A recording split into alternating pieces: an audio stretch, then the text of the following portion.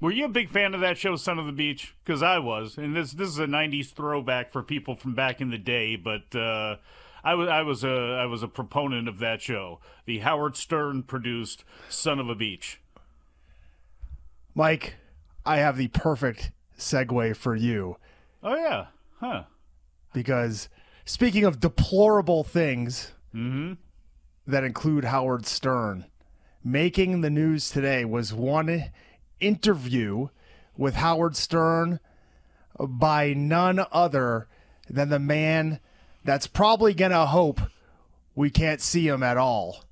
But he's in the eye of wrestling fans right now, and that's John Cena. You'd think, knowing that you're going to be asked about something like this, I mean, I know he's got the Argyle movie out, but that's been out for a while now, right? I don't know what it was because I haven't heard the show yet, that what the reasoning was that John Cena was on Howard Stern today. But, you know, he's been on Howard Stern a lot. And what's been terrible, and we'll get to what he said on the show today, but people are pointing out that one of the times he was on Howard Stern, he was talking about Canyon after Canyon had went on Howard Stern and talked about his life in WWE and how he was treated and how he was scripted after Vince McMahon found out that he was talking about coming out of the closet, and the situation with The Undertaker where they had a closet in the middle of the ring that he came out and sang Boy George to before The Undertaker pretty much murdered this man with chair shots, including one to the head that was disgusting by no matter how you cut it, just a terrible headshot.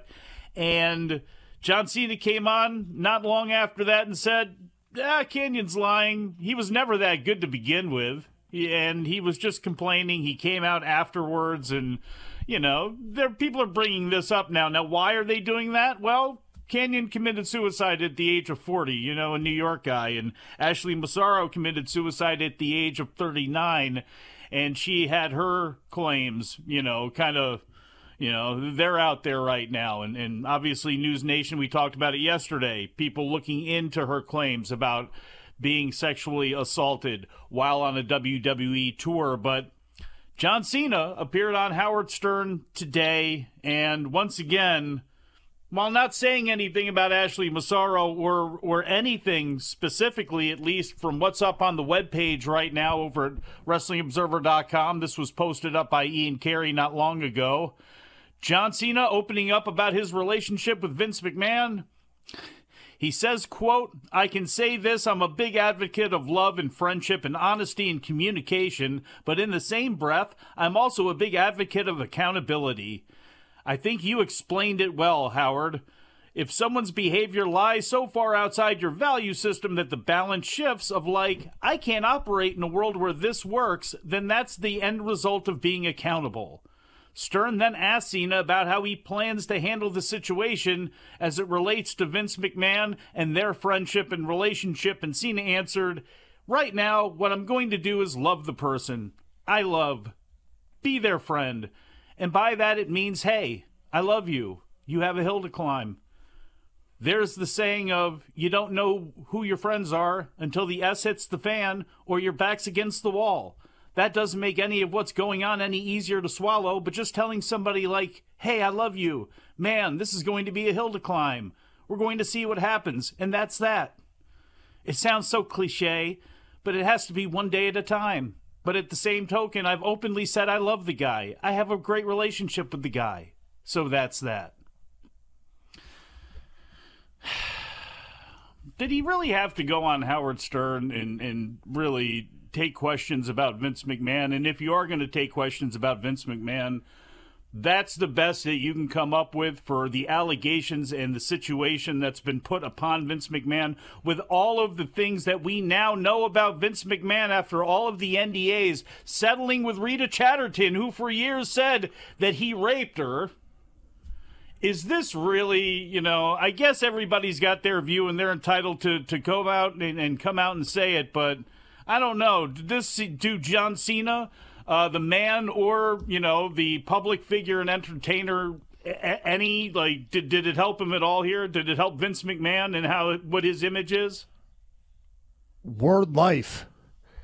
I think John Cena would have been better off having the trademark ghostwrite a statement for him on Howard Stern than what he said. Because even if we look at it from the standpoint of John Cena, I'm sure, feels indebted to Vince McMahon. How could he not? He's been the face of a company. Probably his dream was given to him because of the business acumen and the business dealings of Vince McMahon. So I'm sure he feels indebted to him.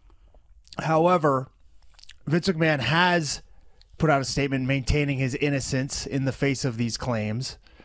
So, perhaps you can give John Cena the benefit of the doubt and say he's basing his feelings about Vince on the fact that he believes Vince to be innocent when it comes to this situation. But in the face of everything, social media, society, what's right and wrong on this planet, I think John Cena should have, thought about his choice of words a little bit better. Much like, actually, another top WWE superstar did, because Randy Orton was talked about or asked about this very subject in a few interviews with Sports Illustrated, the New York Post, and I think he handled it a little bit better. I believe he did as well. Orton said, quote, "I've got to say this. I wouldn't be where I am without Vince McMahon taking a chance on me a handful of times. I would not be where I am today without Vince McMahon. But F, I'm reading this S. What you've seen and read, I've seen and read. And as far as commenting on it, it effing hurts my heart. It hurts my heart." Randy Orton, Bryan Danielson, Kevin Owens, there have been a lot of people who have said, over years, people that a lot of people who don't like Vince and have never liked WWE, it always kills them to hear people that they like say respectful things about Vince McMahon or say father figure type things when it comes to Vince McMahon. But there were obviously two distinct sides to this man that, at his core, as we're finding out, is pretty evil. Is pretty evil when you stack up everything that he's been accused of from over the years and everything that we're finding out. But this obviously is going to be a story that continues to play itself out, and I guess as time goes on, everybody's going to be asked about this, working in the business, certainly working for WWE at some point or another, but there's got to be a better way to do it than the way John Cena did, at least in my opinion. Thank you for watching. Make sure you subscribe to the channel and click that notify button, and you'll never miss a video again.